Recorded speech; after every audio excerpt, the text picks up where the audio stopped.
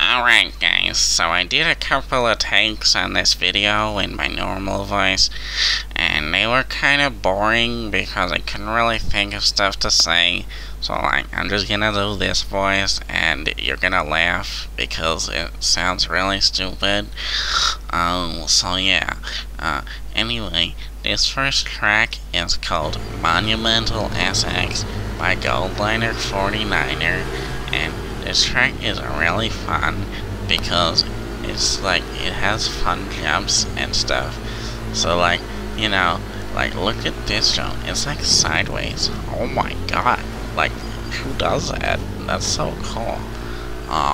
So yeah, and this track, like, it keeps up with the like traditional Goldliner style of tracks. Like, it's really fun, it's really smooth, and like there's always something to look at wherever you go on the track. Like, you're never bored. Like, you're never like, oh wow, I wish you had used a different piece there or something. So yeah, there's really no problems with this track in my opinion, but other people, like, they complain about the sideways jump because they case it sometimes, like that guy. But I think it's just because they don't take the outside. Like, think of it as a berm on that straightaway.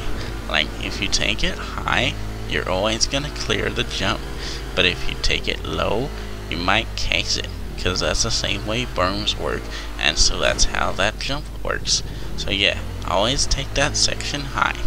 And I really like that drift turn that you saw just before. I'm not usually a huge fan of drift turns, but I really like that one for some reason. I don't know why. So yeah, and there's some invisible whoops right there, so don't get scared of that. Like, some people in my game were freaking out, and I was just like, dude, chill out. The piece is just like glitched out or something. So yeah, anyway, this is Monumental SX by Goldliner49er, and you should really go download it and play it with some friends because it's a really fun track.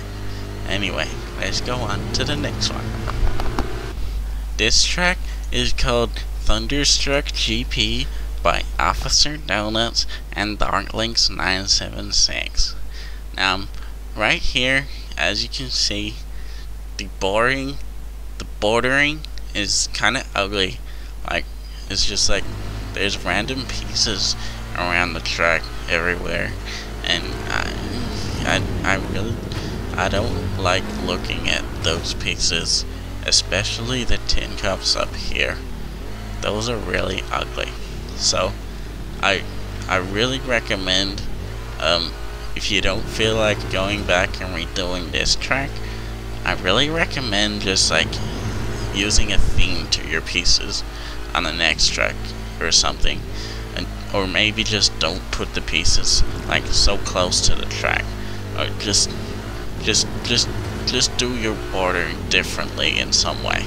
So other than that, my only complaint really, I think, is the old-timey effect.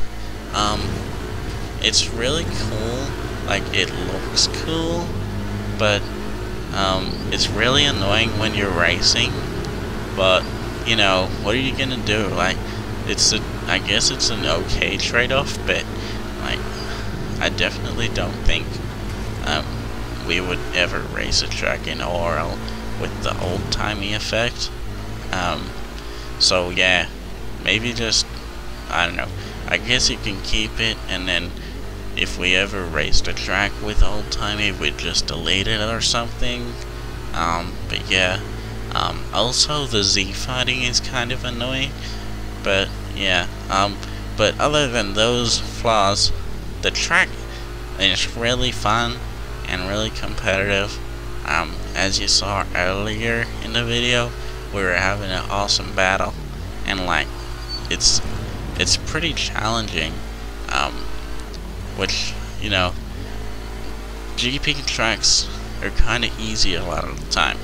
So like to have a somewhat challenging track is a really good thing, and I really enjoyed racing on this track, especially during the battle. And it seems like when there's a battle, there's a really good battle because of the way the track is made. You know, it's not really easy for one person to get out of the battle or anything, get ahead. So yeah, really good job at keeping the battles going on this track. And I don't know what happened to the aesthetics, man. Like the starting area, it looks really cool, but then like you get to here and just actually this still looks okay, but then you get to here and on the left, like you can see to the other side of the track. It's like, oh man, just wish they had done something better. But anyway, that's this track, guys. Just go download these tracks, and then don't forget to subscribe to Outlaw Racing Live. It's the other YouTube channel we have. It does like, you know, like race coverage and league news and all that stuff. So yeah, X-Rain's out. And turtles.